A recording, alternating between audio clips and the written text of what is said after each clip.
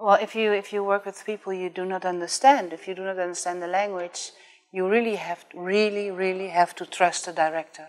I think that's the most important thing, because I was completely, I depended completely on him, and also of the other actors, and that was what I did.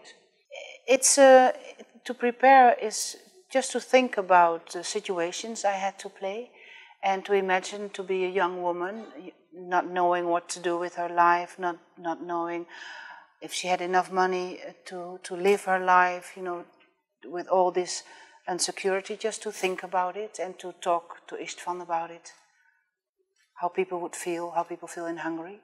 Well, if you really think about the situation, I think it's not so difficult to imagine how I would feel if I would live in a repressed country, if I would not be able to speak out loud, if I would not feel free, then I think it's not difficult to understand how that is, even though I live in a free country.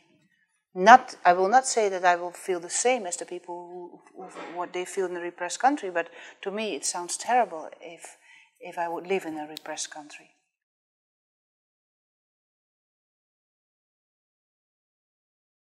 It was just a pleasure. I mean, because István, he really cares about actors, and he cares about the human being.